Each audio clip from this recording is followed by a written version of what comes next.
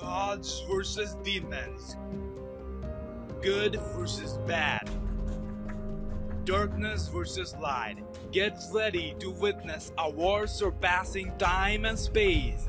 The chaos gets so hot that the mightiest of beings, like the gods of destruction, the Kaioshins, and even the one above all who can literally destroy anything he wants, the Omni-King, will get involved. Who could possibly be causing all this chaos? The Demon Realm Supreme Guys, or something we have never seen before? Brace yourselves to see the terrifying Black Goku in action, as many more other mysteries wait to be revealed. Ladies and gentlemen, this is going to be the best year of your life. This is something you should not miss. Expect the unexpected.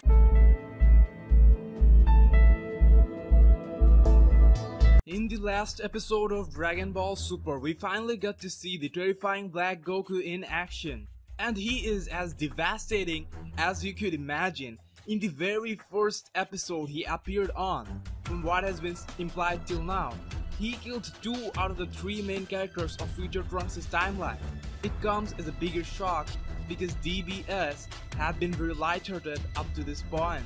So through this episode, they made it clear that DBS is going to be absolutely intense. The bottom line is, tighten your seatbelts and get ready to witness what you always wanted to see. This Black Goku has the potential to become the best Dragon Ball Super villain ever. The arc has the potential to be the darkest and the most impactful arc ever in the history of Dragon Ball. With the newly designed marketing system and the outrageous, fan-satisfying plot, it managed to catch the attention of the mass.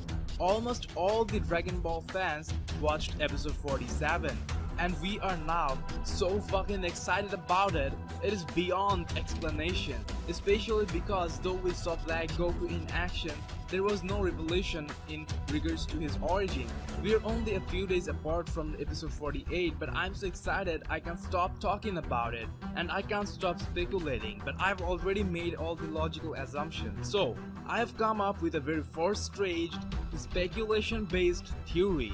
It is extremely crazy, but still a scenario fun to imagine. If you aren't a fan of that, here you go, you have been warned. Okay, we don't know anything crucial about this Black Goku or the character that has been termed as Black till now.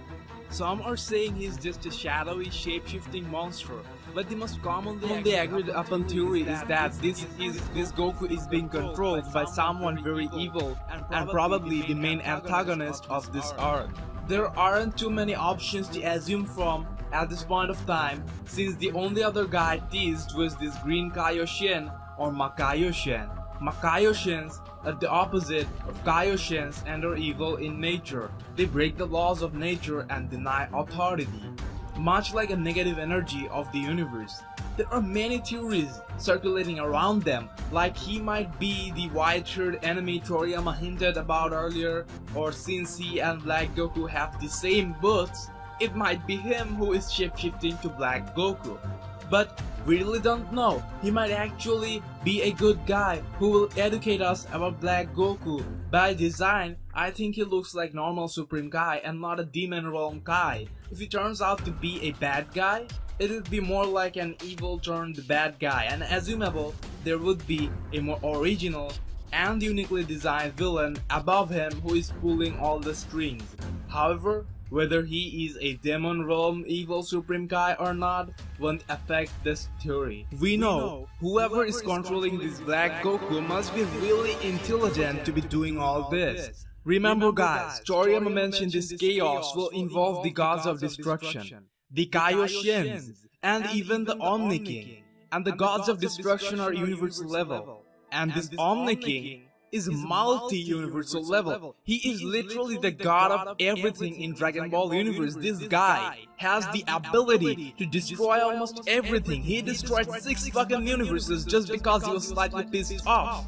So the threat that is coming from the future is going to be universal level. As mentioned by them, the battle will surpass all the bounds of time and space. though they haven't mentioned it, there is a good possibility that we might witness a total war involving all 12 universes we know of. If it came down to gods of other universes would fight under the order of Omni-King. We know we are going to have a 12 universe Omniverse tournament. So this could be a nice introduction to each other of the universe before tournament. Even before the tournament starts, there would be a fan fiction versus battles giving a good backup, so it would be a wise plot decision. However, if we all have these fighters, don't you think they would come up with an army too? And you can see where I'm going, right? What if Future Trunks' timeline is completely taken over by the Demon Realm Supreme Kais and their ultimate form of power, maybe the Demon King as opposed to the Omni-King? Yes, I'm talking about a demon god. So yeah, that's where the war between the gods and the demons came from. Now, we know Goku along with most other dies in the Future Trunks' timeline, and yet we have Black Goku. So what if there's not only Black Goku, but also Black Future Gohan, Black Vegeta, and even a superiorly powerful being like Black Yamcha? This would be absolutely mind-blowing. There could be a complete black army. Guys, think about it. If Black Goku was really the biggest surprise and the biggest of twists of this arc, would they reveal it so earlier on? And Black Goku does look strong, but do you really think he's strong enough to take out God Goku and Vegeta supported by the gods alone? I don't think so. What if this Demon Realm Kais and the Demon God, according to this first stretch theory, took over all of the Future Trunks' timeline? So they have in hand the other world, or the world of the dead. And from there they conquered and resurrected the mightiest of warriors with ever-developing bodies the universe has ever seen. Now, you might say the Android Saga Future Gohan and Vegeta would be too weak to compete with our current fighters, but so would be Black Goku. My assumption here is they took over their bodies, but instead of taking over their consciousness, they corrupted it and made them their loyal servants. Note that all of them were dead, and Demon Realm Kai have really dark powers, so possessing them won't be so hard. All these years they trained them and mastered the attacks of their body. As we see Black Goku using an original attack of Goku, that is the Kamehameha wave, but a very darker one. In the process they got significantly stronger, so I have another theory regarding to their power. Notice that we see Black Goku charging up a Kamehameha, and for the time being, I'm naming it the Ultimate Dark Ki Kamehameha. As you can see, it doesn't look like a normal Kamehameha. It is kind of purple and looks like it has a dark aura, and it appears that it is more powerful than a normal Kamehameha. So what do I mean by Dark Ki? Okay, since now Goku and Vegeta have achieved the God Ki, which is way superior to normal Ki, don't you think their new enemy could also have a special type of Ki to counter the God Ki, but at the same time it could be much of a negative or evil type of energy, maybe something black magic related? According to Akira Toriyama, Ki is made up of 3 components: energy, courage, and mind. Also, Ki can be positive or negative depending on the user.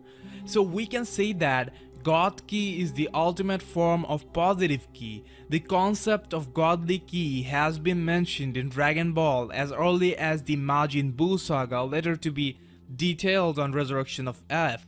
God Ki makes a huge difference in power, and it takes time to master using it. We see Goku was even unable to touch Beerus before achieving the God form. Being deities, regular Kais possess the ability to sense godly Ki, and Supreme Kai possesses godly Ki. The point here is, if there is godly Ki for the gods, or the seekers of positive energy, don't you think there should be an ultimate form of negative and evil energy? The type of energy the anti-gods, the Makayoshins, should possess, something more similar to the concept of black magic. So just like Beerus and Whis helped Black Goku and Vegeta master the God Ki, these demons gave them Dark Ki and trained them to be able to use it perfectly, and I'm assuming that they have control over them through this Dark Ki. We do know Future Trunks, even after being extremely weak, escapes from the hands of Black Goku. What if they actually wanted him to escape? Look at this shot. Black Goku looks a bit like in a freeze-up condition. Maybe the demons wanted him to escape so that they could sense his ki and travel back in time. If Black Goku is so strong that he can take on everyone, then why didn't he already kill Future Trunks by now? He's supposed to be so fast, then there would be no escaping, so powerful that only a move of his should annihilate him. But we see Trunks deflecting Black Goku's move with his sword, so maybe that's what they're doing, and time traveling might really be possible. As the Galactic Patrolman Jaco mentioned, time traveling is illegal, hinting that it is indeed an ability some other beings also possess. So since it is illegal, maybe it is done with the Dark Ki, but there are some kinds of limitations or requirements, like following back a source of energy, that in this case would be Future Trunks. If we really get a total black army including Black Future Gohan and Black Vegeta, it would be totally insane, but at the same time it would take out the thunder of the first ever evil version of Goku, that is Black Goku. But imagine the possibility. What if Future Gohan comes to Earth and kills Videl and Pan? That would totally devastate Gohan and might lead him to make the ultimate return we all want to see. Another question, what could be the motive of the sudden outrage of the demons? On episode 47 of DBS, it was mentioned that the Omni-King destroyed 6 universes. But what could be the actual reason he did that? What if those 6 universes got possessed by the demons, the evils, and the Dark Ki, and to stop the further spreading of it, he destroyed it all? But the demon realm Supreme Guys and even some of the normal Supreme Guys use dark energy and illegally time travel to take over the Future Trunks future timeline. Maybe some Supreme Guys even requested Omni-King to give some more time, but he didn't want to take that risk. So now, over the years, they built an army and are finally coming to attack the Omni-King and all 12 universes, seeking revenge. We don't know what might actually happen, but just imagine a war involving 12 universes, a god versus demon war. It would be so intense that the thought of it gives me chills. Even that doesn't happen. Even if it doesn't happen in this arc, it shall happen sometime soon, like maybe after the Omniverse tournament. Basically, that was just one crazy scenario that came to my mind, and I wanted to share it with you guys. I do realize that there's only a little possibility of something like that happening, but this is the fun of fan theories. Do let me know what you think. Share your crazy theories in the comment section down below. Subscribe and be in touch.